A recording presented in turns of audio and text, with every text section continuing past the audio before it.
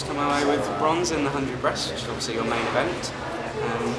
How was the event? Yeah, I'm really pleased. It's been a tough year, so to come out with a bronze and the qualifying time for the Paralympic Games is really good, so happy with that. Obviously, you missed last year through illness, but you've come back really strong this year. I think you set a 50 breast world record or something. Yeah, I set the 50 breaststroke world record a couple of weeks ago, which is pretty good. This time 2 weeks ago, it wasn't looking like I was going to even be here. I was in the hospital bed, so to be able to come back and get the Paralympic qualifying time and get the bronze is a bonus, so happy.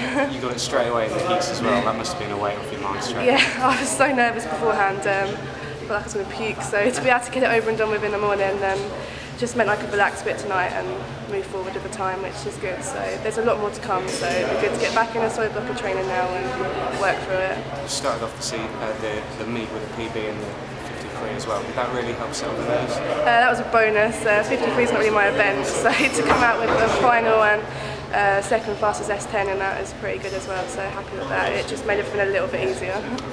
Thank you, cheers.